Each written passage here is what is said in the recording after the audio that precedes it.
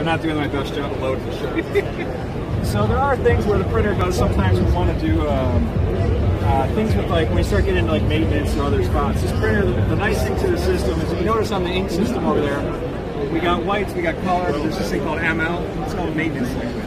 What that does is it keeps the, right now it's just kind of keeping the system clean. It's in here. And that maintenance liquid is really inexpensive, and what that does is it keeps all the plumbing, maintenance stations in the system working perfectly fine. So the only daily maintenance you need to do is in the morning, the white ink cartridges, take out the big pouch. We're no longer using cartridges, it's a bulk ink system. You take out the bag, you rock it about 15 times, put it back in, that's your daily maintenance. Once a week, the printhead moves over, this whole side comes down, this door opens all the way open so you can access into the printhead area, between printheads as needed. There's a lot of features in here to make sure the reliability of the system is geared for really running it pretty much non-stop for years on end.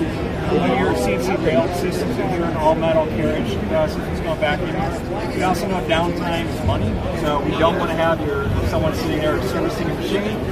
On this, if you did happen to have an issue with the printhead after a year or two, there's no tools required. You can replace the printhead in a matter of about 2 to 3 minutes. Pop it out, put a new one in, the printer will take care of the rest, and you're back in business in a matter of 2 minutes.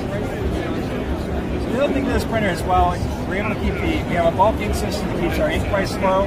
We're able to do things to get high speed and high productivity to it.